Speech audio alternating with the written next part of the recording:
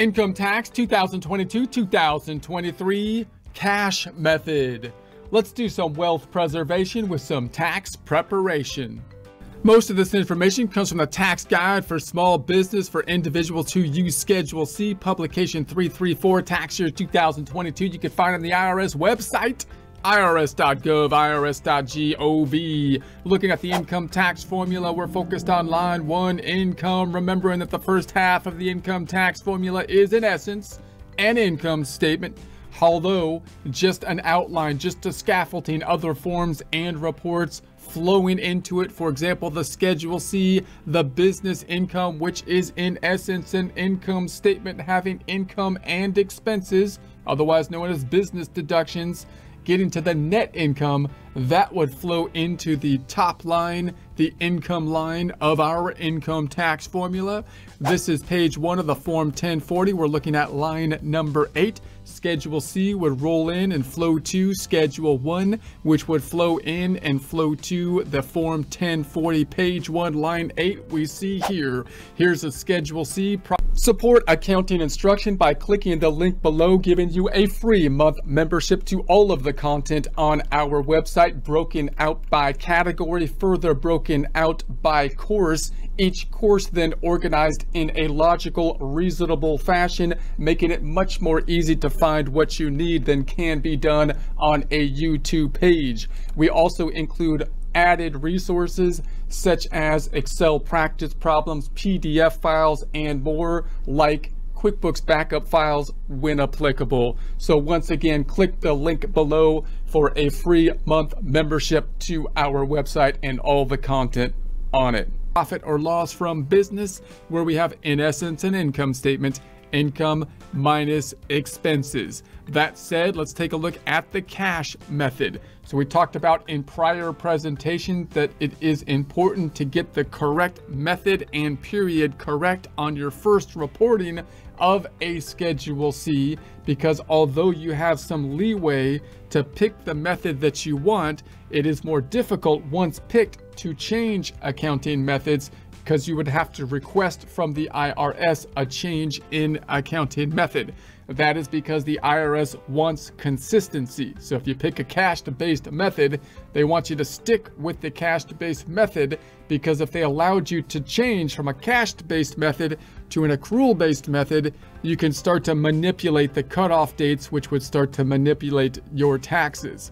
So let's think about one of the major two methods here. We got the cash-based, we've got the accrual-based. They aren't completely different or opposite types of methods, and you could have a combination between the two methods using a component of a cash-based method, for example, on the expense side of things, whereas you use an accrual method on the revenue side of things.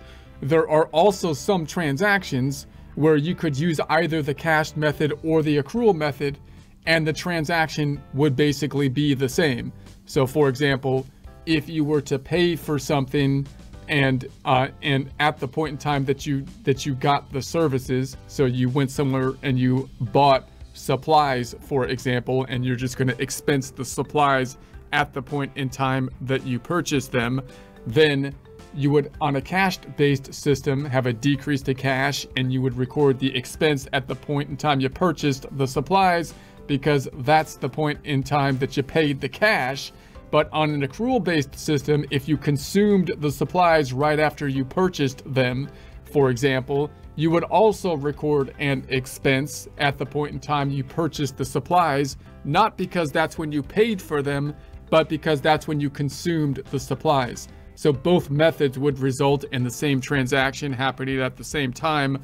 Oftentimes, it's only when there's a difference in terms of time of purchase versus time of use. So for example, if you bought those supplies and then you didn't actually consume them until sometime in the future, then when you buy the supplies, you should put them on the books as an asset. And when you consume them, that's when you would basically expense them on an accrual-based system. Okay, cash method. Most individuals and many sole proprietors with no inventory use the cash method because they find it easier to keep cash method records. So if you have a small business, then the cash method is often an easier way to do the bookkeeping. And if you have accounting software, for example, it's getting easier and easier oftentimes to basically construct your books from the actual bank information using like bank feeds and like a QuickBooks software, for example. However, it'll be industry specific in terms of how easy that's going to be and whether you can completely do that. There are times when you have to deviate from a cached-based system. So for example, you might say, hey, look, I'm just going to try to record everything that hits my bank account, which is a business bank account, as a cached-based transaction. That means you're recording your information on a cached-based system because you're recording transactions just when they hit your bank account, which is obviously a cached-based type of thing. So that means when income goes into your bank account in a deposit, it would generally be revenue at that point. When expenses come out of your bank account, it would generally be an expense at that point. That works most of the time, but there are deviations for a type of business, for example, that has to do the work first and bill the client. That means you have to deal with accounts receivable, tracking accounts receivable and collecting. That adds an element of an accrual component, making the accounting a little bit more difficult. If you're in a gig work situation where, for example, you're just getting paid by like YouTube or something like that, then you can use a cash-based system quite easily. But if you have to bill the client, it's going to be a little bit more difficult. If you have to deal with payroll, the payroll is going to deviate oftentimes from a strict cash-based system where you can just take the information from the bank, because you're going to have to record withholdings and whatnot and deal with the whole payroll situation. If you have inventory, that's the classic one that pushes people from a cash-based system oftentimes to an accrual-based system, because when you buy inventory, if you're planning on selling it later, typically you don't expense it at the point in time you buy it, but rather put it on the books as an asset, which is an accrual thing to do. And then you're going to expense it when you sell the inventory. So that said, it will be dependent on the industry, of course. However, if an inventory is necessary to account for your income, you must generally use an accrual method of accounting for sales and purchases unless you are a small business taxpayer defined later in this chapter. So if you have inventory and you're saying, I want to do this as easy as possible, I want to be in a cash-based system, maybe if you're like a small business in certain situations, but you have to be careful there, because inventory is the classic area where the IRS is going to say, if you're under certain circumstances, we want you to track the inventory, which again is an inherently accrual thing if you're tracking inventory as an asset. So for more information, you can see the inventory later. So income. So under the cash method, include in your gross income all items of income you actually and constructively receive during your tax year. If you receive property or services, you must include their fair market value in income. So on a cash-based type of system, note that the difference between these two systems are usually timing differences. So if you're in a cash-based system, you're not going to record the income until you do the work. Now, again, if you did the work and you got paid at the same point in time, like you have a restaurant, for example, you gave someone food and they paid you at the same point in time, well, then either a cash or accrual method will record the same transaction, although for different reasons. A cash method because that's when you got paid, an accrual method because that's when you did the work. That's when you record revenue, when you did the work. But if you're in a system where basically you have to do the work first and then you're going to get paid at a later point in time, then on that system, when you did the work, that's when you would record the revenue, because there's a timing difference even though you didn't get paid yet. But then when you got paid, then under an accrual method, that's not when you would record the revenue, because you already recorded it before. You would just decrease the accounts receivable. On a cash method, you wouldn't record it until you actually got the income, is the general idea. Now also note that just because it's called a cash method doesn't mean you can avoid income taxes by having a barter, a trade situation.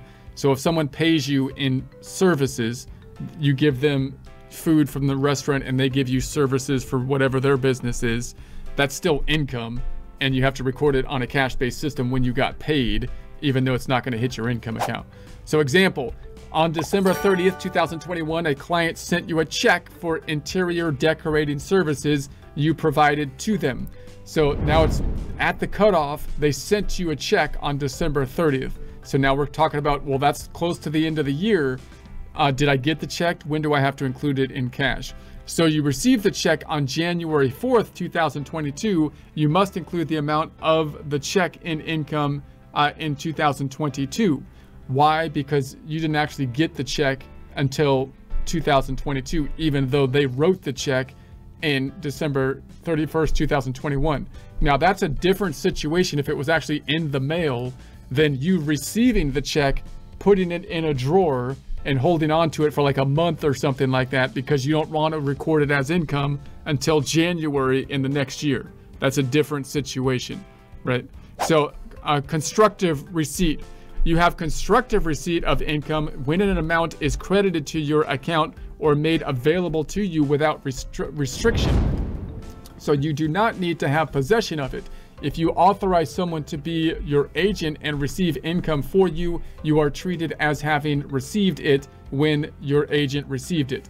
Notice with a cash-based method, you can try to manipulate the cutoff dates, but the IRS is going to try to restrict you from doing that, right? Because you could say, what I want you to do is I'm going to pay more expenses early or something like that. I'm going to try to prepay expenses, and if I pay them even though I haven't consumed the goods or services, I can try to increase my expenses, lowering my net income. Or I can try to say I don't want to get any more income until January, so I'm just going to tell my clients not to pay me until January. Or you say I'm going to let them pay me, but they're going to send me a check and I'm just not going to cash it till January. Well, that, if you have constructive receipt of it, you're holding on to the check, nothing's stopping you from cashing it, then it's basically should be income at that point in time. You might say, well, then I'm just going to have someone else collect it. You give the check to my friend or something, and they hold on to it, my assistant, right? And they hold on to it until January. So I didn't cash it till January. Well, you still had constructive used for constructive purposes. Receipt of it before that. You're manipulating the cutoff date. You could have cashed it anytime. Nothing was stopping you. Therefore, it should have been recorded as income. So example, interest is credited to your bank account on December 2022. You do not withdraw it or enter it into your passbook until 2023. You must include it in your gross income for 2022 because you had the capacity to do so. Delaying receipt of income. You cannot hold checks or postpone taking possession of similar property from one tax year to another to avoid paying tax on the income. So you must report the income in the year the property is received or made available to you without restriction. So you had access to it. That means it's income, even though you're saying, I may have access, but I'm not going to touch it for a while. Well, nothing's stopping you from touching it. Therefore, it's yours. It's your income. So example, a service contractor was entitled to receive $10,000 payment on a contract in December 2022. They were told in December that their payment was available. So at their request, they were not paid until January 2023. So now you have a situation, you didn't hold on to the check. You told your customer, or whoever this is, someone told their customer, don't pay me until January. Well, nothing was stopping them from paying you earlier. You told them not to pay. They would have paid you. You have complete access to it. So it should be income. You're trying to manipulate the cutoff date, right? To have less income, lowering your taxes in 2022. So they must include this payment in their 2022 income because it was constructively received in 2022. Checks.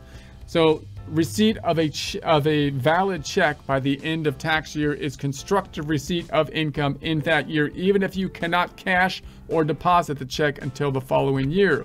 Example, Dr. Red received a check for $500 on December 30th, 2022 from a patient. Dr. Red could not deposit the check in their business account until January 3rd, 2023. Dr. Red must include this fee in income for 2022. Debts paid by another person or canceled. If your debts are paid by another person or are canceled by your creditors, pay your creditors everything. You may have to report part or all of this debt relief as income. Debt relief can be a little bit confusing because people often think, it doesn't seem like income because you didn't get cash. But if you owed someone money legitimately, and then they decided that you no longer owe them money, which is weird. Why would they do that? Possibly because you can't pay them or something, you're insolvent or whatever. Then that would be the same as if like they gave you money and then you gave it back to them to pay off the debt, right? It's income. So debt relief is income. There might be exceptions to when you don't have to include debt relief as income, but if you got money and then you paid off the debt, it would be income. If they just skipped you getting the money but just removed the debt, it's basically the same thing. It's income. So if you receive income in this way, you constructively receive the income when the debt is canceled or paid. For more information, see canceled debt under kinds of income in Chapter 5. There might be exceptions. Remember, there's like PPP loans and government loans and whatnot when people are in insolvent situations. But the default position would be if a debt was canceled, it would be income. It would be included as income unless there's some exception to the rule. Repayment of income. If you include an amount in income and in a later year you have to repay all or part of it, you can usually deduct the payment in the year in which you make it. So now you had income, but now there's a refund. So they want sales returns and allowances or whatnot. So that means that you recorded income in a prior year, let's say 2021. Now you're in 2022. You had to pay back money that you recorded as income in the prior year. What do? Do you go back to the prior year and say, well, it wasn't really income because I had to pay it back, so I have to amend my return? No, not usually. Usually you're going to take care of it in the current year by deducting it, a sales return or something like that, which would be easier to fix it basically going forward. So then if the amount you repay is over $3,000, a special rule Rules are rules, guys. Rules are rules. applies. For details about the special rules, see repayment in Chapter 11 of Publication 535. So if it gets significant in dollar amount, then the IRS might start to get skeptical that you're doing something manipulative, right? Because now you're taking, you're recording income and deducting it in a following year and so on. So then if you're in that situation, you can look at Publication 535. Expenses. Under the cash method, you generally deduct expenses in the tax year in which you actually pay them. This includes business expenses for which you contest liability. However, you may not be able to deduct an expense paid in advance, or you may be required to capitalize certain costs as explained later under uniform capitalization rules. So one more time. However, you may not be able to deduct an expense paid in advance. So note, cash-based method. One of the ways that you can manipulate on a cash-based method is to say, well, what I'm going to do is I'm going to pay like 5 years of rent this year. Let's say this year, 2022, my income was higher than I think it's going to be next year, and I want to get the deduction this year. Well, what if I try to prepay a lot of my expenses, like the rent? I say, hey, landlord, I'll pay you 5 years rent early, and so I get the deduction this year instead of next year. If you do that, you're messing with the cutoff date because now you got an expense, even though the bill wasn't really due. It should be a prepayment. If it was an accrual concept, you would put it on the books as an asset and have to allocate it. So the IRS is going to be skeptical of prepayments because that's a way that people can manipulate their books. And then you've got capitalization rules. Note that if you're on a cash-based system, most people would still think if you bought a building, for example, for $100,000 or a forklift for $50,000 or something like that, most people would say, I'm going to put that on the books as an asset. You wouldn't just expense the entire building when you buy it. Why? Because we naturally understand that we're going to use that building for a long time in the future. It's an asset. It's not an expense that we consumed at the point of purchase. But that's an accrual concept. To put it on the books as an asset and then depreciate the expense or the cost over its useful life is an accrual thing to do. So when you're on a cash-based system, everybody will basically deviate from a cash-based system for the tax code with large purchases of property, plant, and equipment, because you're going to be required to put that on the books as an asset and depreciate the cost due to the fact that the difference between the time you paid for it and the time you consumed it is so large that we have to convert to an accrual basis. Meaning otherwise, if you deducted like a $100,000 building in 1 year, in year one, even though you're going to use it for 30 years, it's just such an extreme example of a prepayment situation. That's basically the same kind of concept as if you're going to prepay the rent, right?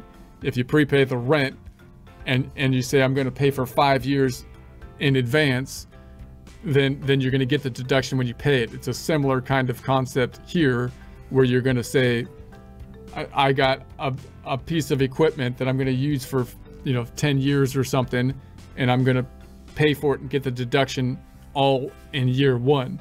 Well, it's such a giant deviation, a giant difference between the consumption time and the payment time, that you have to then put it on the books as an asset. So we'll talk about that when we get to the capitalization rules. So expenses paid in advance. You can deduct an expense you pay in advance only in the year to which it applies. So example, you are a calendar year taxpayer and you pay $1,000 in 2022 for a business insurance policy effective for 1 year beginning July 1st. You can deduct $500 in 2022 and $500 in 2023. So that's a prepayment example, and insurance is the prime example. So they kind of are forcing you to do basically an accrual concept here, because basically you're prepaying part of the insurance.